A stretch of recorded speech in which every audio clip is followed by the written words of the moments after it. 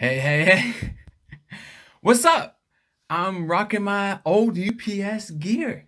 So, what I want to talk about today is how do you quit your full-time, part-time job and go straight into your passion? Or maybe it's just your way out like it was for me.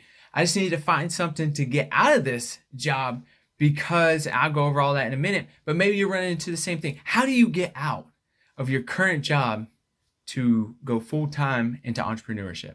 All right, so number one, yes, I worked at UPS for 12 years and it was great when I first started. There were a few other challenges that happened, but it taught me a lot. It taught me hard work like crazy. And it also taught me that, if people started working around the same time you started working, they were going to get paid just as much as you were going to get paid no matter how much work you've done. I did have a path to a few more like leadership roles within the organization, but I decided to say no because at the time I was raising my daughter and I started to notice that, Christmas time, you're just not going to be home much. So I said, well, you know what? I got to get out of here because I want to be there for her growing as she grows up for Christmas time. And so I started putting a play into action, which was quit and go into something that's going to pay just as much as a UPS driver. So what I did was I calculated that. I said, well, how am I going to do that? And what am I going to do? Ended up being real estate. A couple of buddies said, jump into real estate. And I was like, okay. People always say, chase your passion, chase your passion, chase your passion. Real estate wasn't my passion, but thank God I fell into it, but it was never my passion.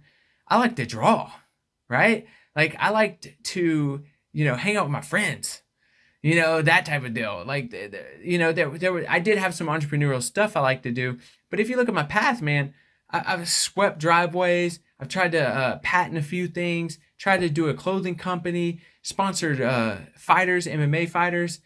Back in the day, I mean, I would draw for people, draw for businesses, like always had that hustle, but I just didn't have the passion to get into it, but it was a way out. So I said, okay, so step one, decide that you're going to leave the company. You have to make that decision within your mind in order for it to help you move forward and actually leaving that company. Number two, how much money do you need in order to survive?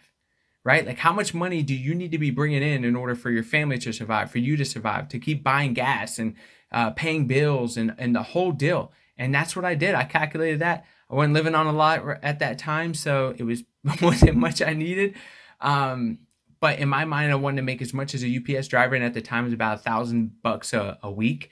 And in North Carolina, Fayetteville, North Carolina, that's like you're balling out of control. In my mind, the way I grew up was like, if I could do that, next step's president. I don't know, like that is huge to me. And so that became my goal. So you got to decide what that goal is for you and how much you're going to need to make from your entrepreneurial path that you could end up quitting the job.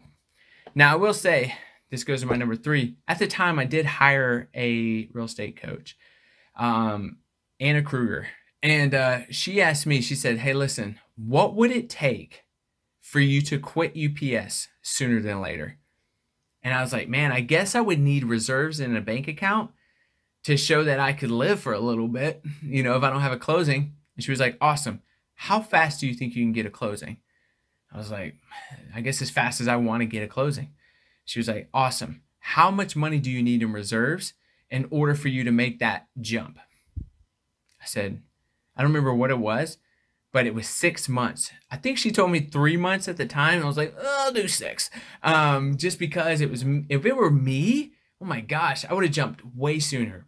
But I was raising a kid and I had to look out for that. And I had to think about that because at UPS, you had fantastic healthcare. You had the whole works, right? 401k, you were getting stock options, a lot of great things, in terms of family stuff. So I had to be very careful with that. Did 6 months. Once that number hit 6 months, it's kind of crazy what happened. See that picture right there? So I ordered this on probably eBay at the time. I don't even know. It's probably Amazon. Because I wanted to hang it up in my bedroom, which is a whole nother story of how much stuff I had in my bedroom of just affirmations and numbers. And my bedroom, the whole house was outlined with, on my clocks, I used to write time to get to work. Like, it was hustle time. But in there, it says, if you don't like your job, quit. And the day that my reserve in that account hit the 6-month mark, that if I didn't sell anything, I could pay my bills for 6 months, this came in the mail. Now tell me that wasn't the universe saying, hey, listen, you've committed, you've built the plan, you've hit goal. What are you going to do? And it was a cool day because I knew I was going to quit. I knew I was going to quit. And once that day happens, and for you, maybe you need to sit down and say, hey, how much reserves do I need in order for me to keep the family afloat if it doesn't work out for a year, if it doesn't work out for 6 months, 3 months, 9 months, you got to look at that. And then say you saved enough from your current job into that account. Moving to my number 4, will you jump? Will you jump? That's life testing you. Do you want to jump or not? Hey, listen, this is something you said you wanted to do. You build out a plan, you hit goal. Okay, so you said you were going to do it. Are you really going to do it? Do you really want your dreams that bad? The universe is going to do whatever it can to put obstacles in front of you. Only through stepping over those obstacles and through them and under them, and all of that, we finally understand that every obstacle is an opportunity. And every obstacle that comes your way, you know that you're about to be excelled forward. But it's the universe saying like, hey, listen, you said you want it. Really? How bad do you really want it? And as soon as you step into that opportunity, woo, big things going to happen.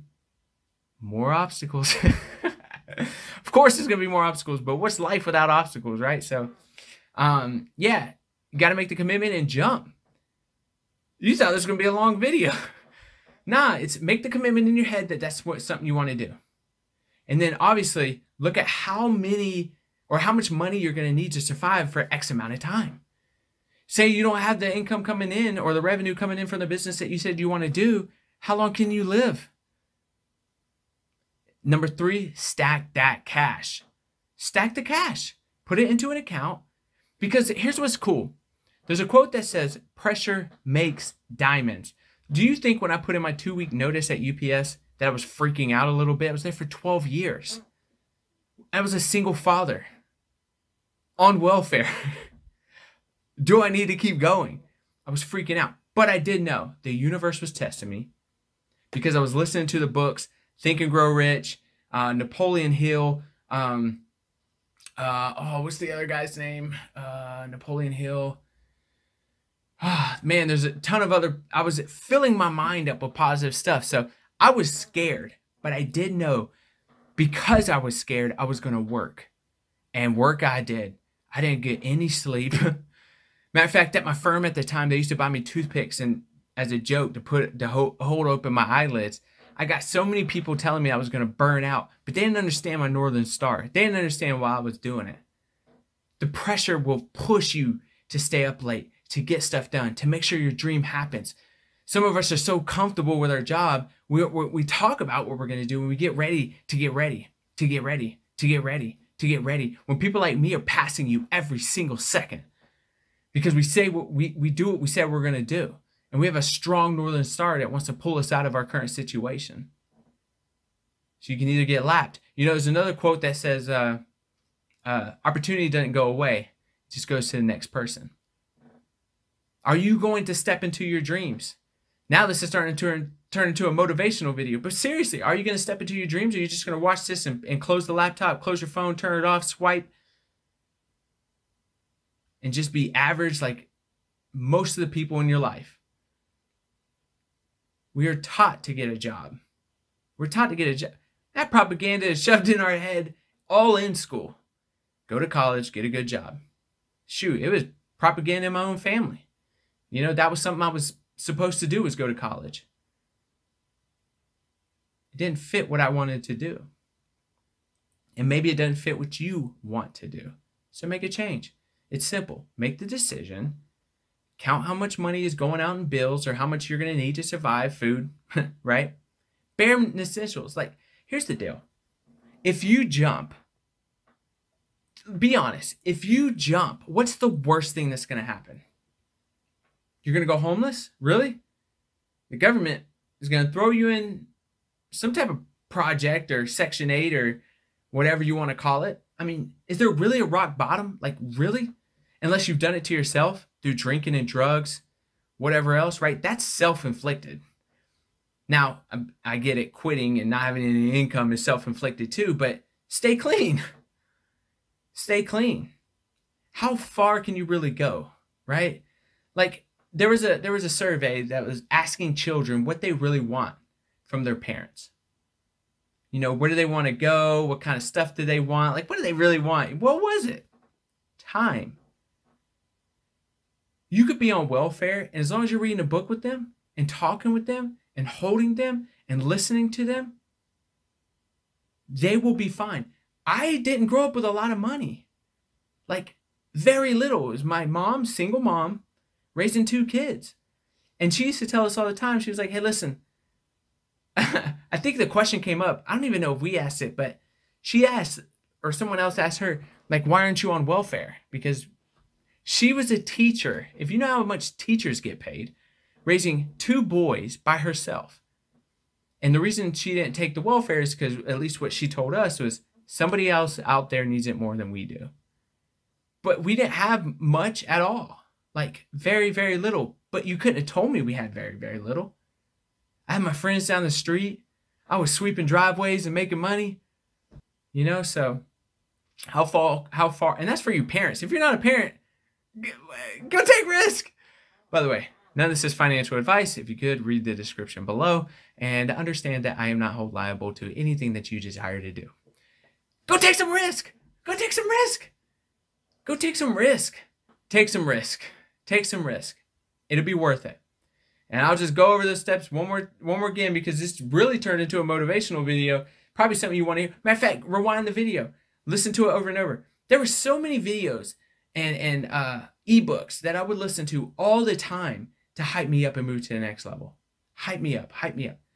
Because sometimes I need it because there was nobody else around, right? But people make that excuse. Hey, I ain't got nobody to show me. I ain't got to. Have you pulled up YouTube and turned on some videos? You got the hip hop preacher, right? Eric, pushing people all the time. I'll listen to him all the time telling me to quit complaining. David Goggins, turn his book on. Turn his videos on. You got people who could push you. Me, rewind, listen to this thing again. Make the commitment of what you want to do. Find out how much money you need. Stack the cash. Quit. It's really that simple.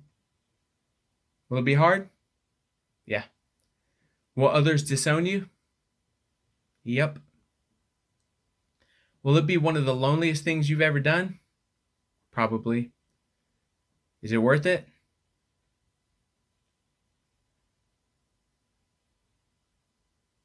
I am so blessed of the people that are in my life and some of the cool things we get to do. But none of that came without taking massive risk. Just let me know. Put in the description below. DM me. Hit me up on Instagram. Let me know what your thoughts are, what you're thinking, and what you do. Let me know if you need help. Hope you have an amazing day. Not a long video. Straight to the facts, baby. Adios.